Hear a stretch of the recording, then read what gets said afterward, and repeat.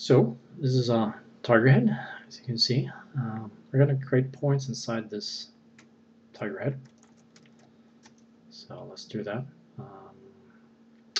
What you usually do probably is to triple that and to go for faced. But in this case it doesn't work very well. It creates a lot of points here, not very many here. So what we'll do instead, we'll go to multiply and go for Julian 2. I'll just pump that up on the X and the set. And that's pretty much it. And we'll press K to kill that. Kill the polygons. So that's pretty much it. And I think I want to jitter this. So let's try that. Point, let's say 0.2, I guess. And nothing here. So let's try Gaussian of that value. And it, well, looks pretty good. Thing though, well, it might be, usually it's not an issue, but if you want to make sure that these points don't go outside that border or that edge, what you can do is paste it back in. Let's go to perspective for this one, and we'll just thicken that by 100, and move this a bit up, and that's pretty much it. We'll switch these layers now. The thing though is that, let's try it first. Let's go to construct, solid rail, core, OK. It's not going to delete anything, any of these points, right? So what we'll do instead, we'll go to create points to polys, and that's more like it. Now go back to construct, solid rail, core, and it will indeed select or delete those polygons. So, but now they're polygons, so we need to fix that. Well, we just press K, and we're back to having points instead of 2-point polygons. So that's it. That's how you make it not go beyond that border.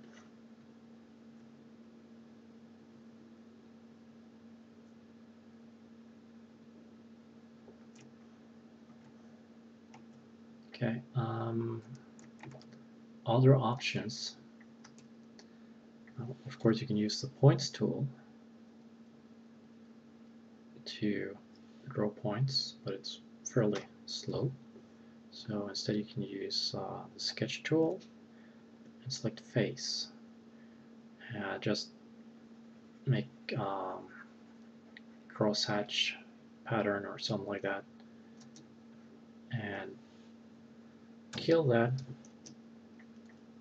and jitter it. So now we've just got jittered points really in that area.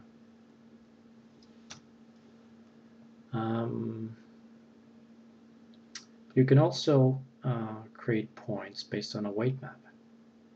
Of course, then we'll first have to create a weight map. So, but before that, again, we'll have to create an image map. So first the image map, then the weight map, and then the points. So what we'll do here is we'll go to map. No, actually first we're going to do that over again. We're going to say Julian again. Create some divisions here, but we're not going to press K to kill the polygons, so just be aware of that. So now I got the polygons, and actually we'll have to create a texture or a UV map. So I'll do that. Texture, Y, create. So I'm pretty lucky here, I can just use the default settings. So that's it.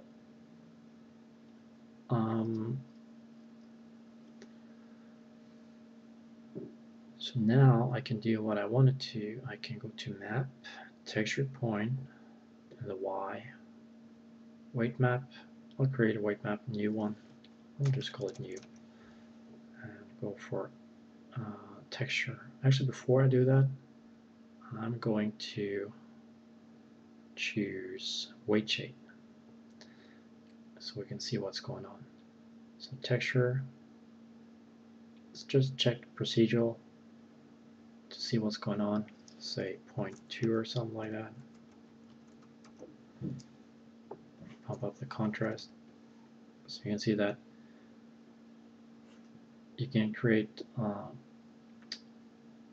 well, weight maps based on procedural textures. But that's not what we want in this case. We want to use an image map.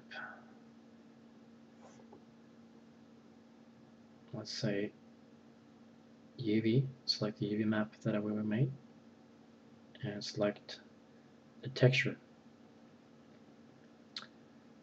And there we go. This thing now made weight map out of the texture map, so we're done with that.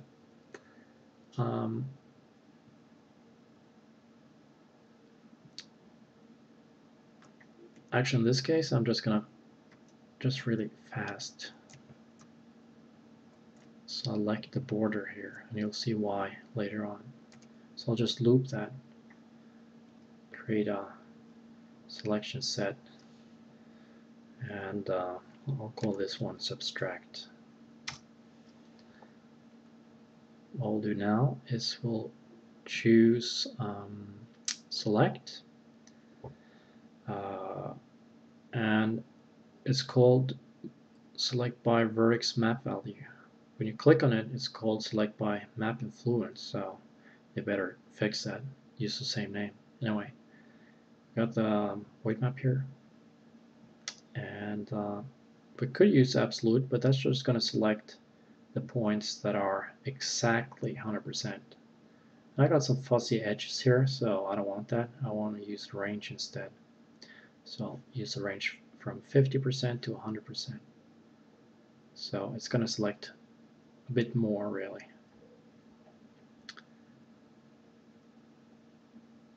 So click OK. Now you can see that it selects some of the points on the edges here. So I don't really want that, so that's why I made a loop. And I have the point statistics, and I got subtract. So I'll click on minus. So that pretty much deselected the points that I didn't want. I got some points here that I need to deselect, but did a pretty good job. And that's pretty much it. So now I can copy these points. Make sure to be in point mode when you do this. Okay, so copy the points, go to new layer,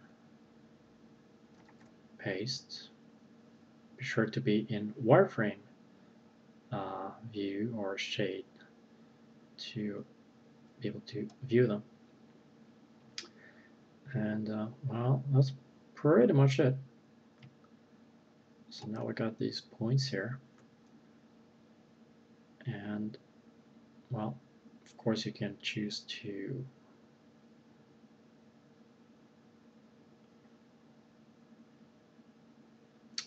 well, there are different ways to go about this. You can either just use it like that, or I can take this, use this loop. It's too much loop. Copy, paste that into another layer. So now I've got something like this. Copy that, and jitter. So there's a lot of stuff you can do, really. You can now use well these points to make clones of objects. You can use particle clone or something like that. There's a lot of things you can do, really.